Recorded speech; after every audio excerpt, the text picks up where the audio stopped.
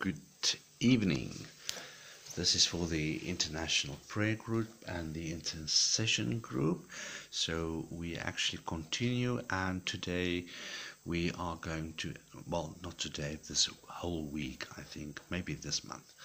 Let us focus on one thing, and that is pray that ye enter not into temptation. Have a read in Luke 22, verse 40. Temptations are trials, but by temptations, very generally, we understand solicitations to evil. So Satan is the arch-tempter, and that is what his name means. Satan is the accuser. And he uses every possible variety of instruments to draw us into sin and folly.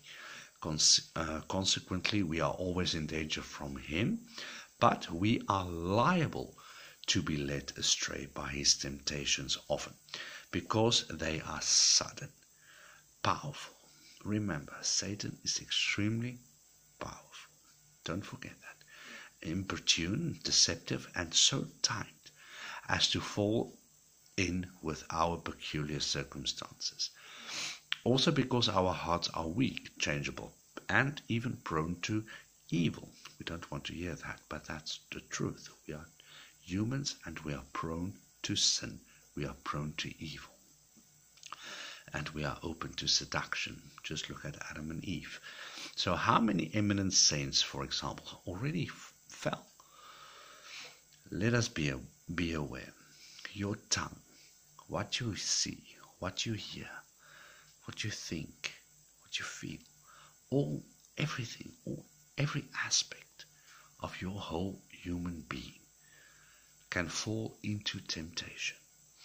You need to be aware. So falling into temptation dishonors God, disgraces religion, and even distresses the soul. So God is able to preserve and deliver us. We know that. And we hold on to that. That is why we pray. That is why we fast. He has promised us through his word and through Christ. But prayer is implied in every promise. Remember, beloved, daily remember you have a malicious and a designing foe. This Satan, that entity, whatever that being is really attacking. And we need to stand, and we stand firm. But we have the power, and we have the name through the Holy Spirit, through God, through his word, and through the weapons he gave us. So that is why we pray, and that is why we fast. That is why we intercede for those who cannot, who are falling, because God called us. Remember your calling. It's not just I am an intercessor and I am praying. Remember what you're doing. It's not for your own. It's for someone else. So don't be led astray, but be aware of what you speak. Pray without ceasing. Pray in simplicity and in sincerity, without importunity. God is always faithful and will always make a way for you. I actually want to read Luke 22 as well, because I think it's fairly important, since we are interceding and we are praying, and I see and I feel, and not only I feel, but God show me, and that is why we pray, is for this discernment. God, open our eyes, open our ears, so that we see what you want to show us, so that we hear what you want to say, so that we know how to pray, speak the word of God, not through our own flesh or our own will, but through the Spirit, and using the word of God as the sword.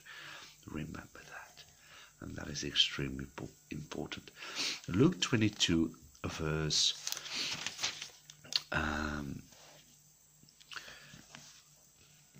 let's have a look. From verse 20, we know this and what this is about. But think about not only Christ, but how many Christians are actually doing the same thing, or those who claim to be Christian. Likewise, also the cup after supper, saying, this is the Lord's Supper, this cup is the New Testament in my blood, which is shed for you. But behold, the hand of him that betrayeth me is with me on the table. Verse 21 of Luke, Luke chapter 22. But behold, the hand of him that betrayeth me is with me on the table. Your own friend in Christ can betray you, stab you in the back. But what do we do as intercessors? We forgive, we pray, and we ask God, help this person. And truly the Son of Man goeth, as it was determined. But woe unto that man, woman, by whom he is betrayed. You know, we can try whatever we want, and we can try to be the best person ever. But there's always that one, or two, or three, that will actually hurt you. But remember, we pray, we intercede, and we pray that you do not enter into this type of temptation. Our prayer for this evening would be, Jesus, Redeemer, Savior, Lord, the weary sinner's friend, come to my help, pronounce the word, and bid my troubles end. Wisdom and strength to me impart, to quench each flaming, fiery dart. Again, Jesus, Redeemer, Savior, Lord, the weary sinner's friend, come to my help, pronounce the word, and bid my troubles end. Wisdom and strength to me impart, to quench each flaming, fiery dart. Amen. Now let's pray.